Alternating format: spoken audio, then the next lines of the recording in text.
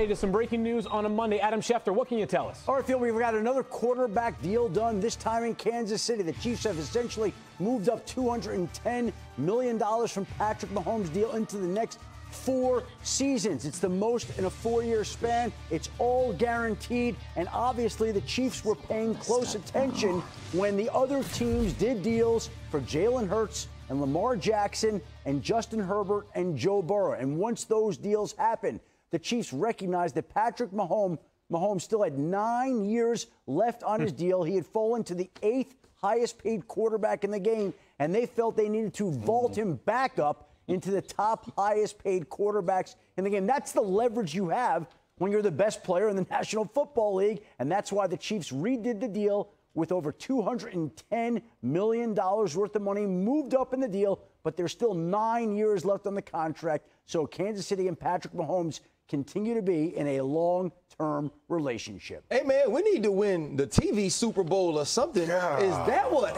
Yeah, what that treatment at? You know what's crazy is Patrick Mahomes is now the richest quarterback once again in NFL history, and he's still a bargain. Right? I mean, the dude is just ridiculous. So congrats to Patrick Mahomes. The rich continue to get richer. Welcome to NFL Live. You know this crew already. Yeah.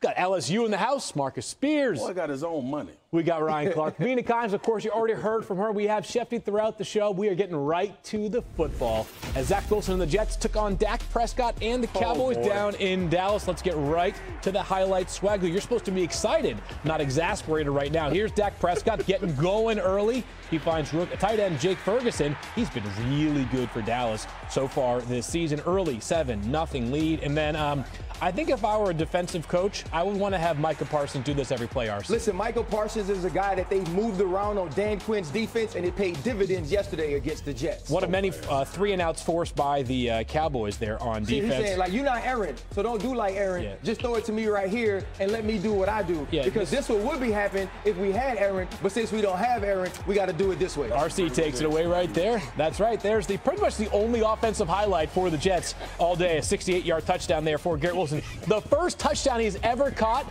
from Zach Wilson. All right, here we go. Later on in the game, Dalvin Cook gets a pitch to the left, and what happened? Yeah. Guess who? Number 11. Micah First Parsons. of all, he gets lauded so much for his ability to get after the passer. Just watch him throughout the game and how hard he plays and how fast he gets to the football. By the way, he comes out of the pile with that football. The Cowboys are the first team to allow 10 or fewer points, along with 10 sacks and 5 picks through 2 games since sacks were first tracked back in 1963. The only other teams to allow 20 points or fewer while hitting those same defensive numbers were the 67 Rams. They went 11-2-1, plus the 79 Steelers. They won the Super Bowl that year. The curtain? Yeah, I mean, this is ridiculous. So the defense was clearly very good, but more surprising had to be the Cowboys' offense, Mina, and what they did to an excellent Jets defense. How'd they get it done?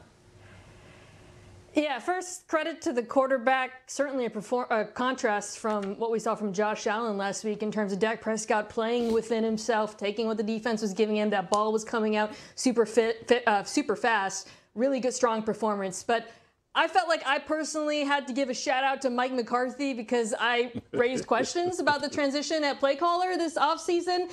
And through the first 2 weeks, he's been fantastic. I thought in this game against a very good defense, he showed such a great feel for calling against their tendencies. Well-timed runs to take advantage of their aggression up front, obviously targeting CeeDee Lamb from the slot, and then a really, really good hand when it came to exploiting their coverages. I love this slant flat on first down. This is a Mike McCarthy staple, but clearly the Jets did not expect it on first down backed up at their own goal line. The linebackers were sucked up, expecting run. The tight end pulls the second-level defender, so CeeDee Lamb gets a one-on-one. Just a great sense of when to take risks over the middle of the field. And then, as I said, a quarterback who delivered the ball extremely well and took advantage of those opportunities. Well, I think the big thing that this shows us is we need production meetings because basically Mina said every single thing I was going to say about Mike McCarthy. But it brings me back to when we would have those battles with the Green Bay Packers, including the Super Bowl, and the way that Mike McCarthy would use Jordy Nelson and also use guys like Greg Jennings, putting them in the slot, using them as the number 3 receiver to stretch the field, getting the football out of the quarterback's hands quickly. And also I like in the adjustment he made. You know, a lot of talk was about CeeDee Lamb and what he was able to accomplish against the New York Jets. A lot of that wasn't accomplished against Sauce Gardner. After Sauce Gardner drops the pick 6, we now move CeeDee Lamb to the other side, and not that DJ Reed is in any way a pushover, but they took the path of least resistance. They attacked the zone. They found the spots that they needed to in order to get CeeDee Lamb going. And on the other side of that,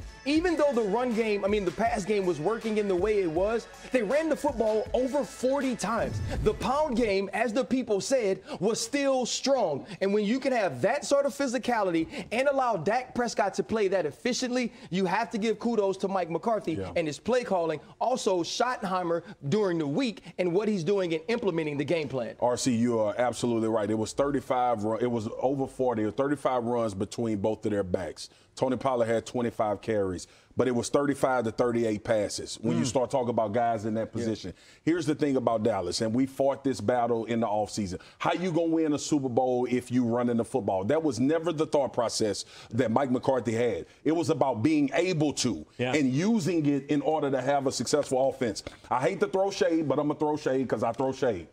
Did you see the Chargers in overtime? I did. Throw 3 deep balls and go a 3 and out? 3 incompletions. Though that was the issue I had with Kellen Moore. It wasn't that he couldn't call plays and score points. It was the fact that at opportunistic times when you need to run it and have balance, you win games that way. That fine line of taking a look at the full season-long numbers versus some situational stuff, you go. right? You know, I love when the production staff throws me a bone here. And how about this? The 3rd most fantasy points scored this season, the Cowboys defense. Which, all right, that actually is like semi-surprising. But the most surprising thing on this diagram is that Puka Nacua is second, trailing only Tyreek Hill, 59.5. Is he not top 3 in the name game, though? I mean, number 1 in the name game. There is no debate about that. All right, back to Adam Schefter to get some top stories. And Schefty, we did not show you a ton of Zach Wilson highlights yesterday because there weren't a whole lot of them. Is he still the plan for the Jets going forward? Feel the Jets are standing behind Zach Wilson, the former 2nd overall pick. They still believe he's going to show improvement. They still believe he's confident, and they still believe he's their best option out there. It's not exactly like they can go trade for another quarterback right now. They've cast their lot with Aaron Rodgers and then Zach Wilson, and I think they're going to continue to ride with Zach Wilson despite the fact that the team struggled during the loss to Dallas yesterday. Meanwhile, Saquon Barkley underwent an MRI today. There was some hope that he had avoided a high ankle sprain. We are still awaiting the update on whether or not it is an ordinary sprain or a high ankle sprain. Either way, it's going to be exceedingly difficult for him to play this week on a short week with a Thursday night game in San Francisco. And so that is the situation there. And I'm told it is an ordinary sprain. Anthony Richardson is in a situation where he's in concussion protocol right now, and they will see whether he can clear it this week in time to get back to play next week. But he exited the game yesterday. Gardner Minshew came on for him and replaced him at that point there with a little bit of a whiplash effect. And a short time ago, the Bengals head coach, Zach Taylor, said that he does not know if Joe Burrow is going to be able to play a week from tonight against the Los Angeles Rams. They're evaluating the calf injury that he aggravated yesterday against the Baltimore Ravens. You saw him limping off the field towards the end of the game. It lingered with him all summer. He's still not right now, and there's no question of it, or there's no certainty about whether he will be right to play a week from tonight against the Los Angeles Rams. Just a reminder, Shifty, the current quarterback 2 in Cincinnati is Jake Browning. He has completed as many passes in the NFL as I have, and I play D3 college football, and I can barely throw the ball. The Bengals, of course, were looking to get to a 1-1 record yesterday against. Chào các bạn, trên tay mình đây là chú Pokemon Lizardon Mega X. Bây giờ mình sẽ phát thảo lại sản phẩm về chú Pokemon này. Mọi người xem mà thấy hay thì cho mình xin một like và một lượt đăng ký kênh để ủng hộ mình. Mình tiếp tục lấy động lực để ra tiếp video. Xin cảm ơn tất cả các bạn.